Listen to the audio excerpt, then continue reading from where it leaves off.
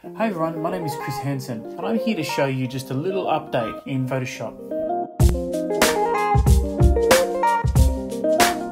So if you haven't heard, there's a feature called Remove Background. So do you remember when you used to go into an image and you needed to remove that background? So then you'd grab the pen tool to remove that object. So we want to remove that manual process of you having to do that. This helps you in order to free up some more time so that you can be more creative. Okay, so here I am in Photoshop, and as you can see here, I have a lovely photo of two parrots. I have a background on them, and obviously I need to remove that background. So if I were to do that in the past, what I'd have to do is come over to my pen tool, which is over here. Then I'd have to go in here and do this quite manually. You can see here how I'm doing that. It's all a manual process. You can see how I've done that quite quick. And let's just say I want to remove that background, Command Enter and hit mask. You can see here it's quite hard edged, right? There's no feathered approach to it. Okay.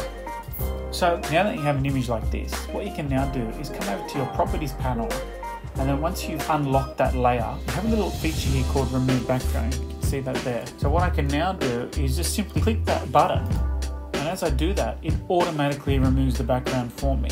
Now it's using Sensei technology to find the subjects in the image, and when it does that, it finds them quite well, and now it has actually removed that background. So you can see here, there might be a couple of things here that I might need to go in and manually fix up, but it's pretty much got me 90% of the way there, which is pretty amazing considering the manual process that I had to do that in the past.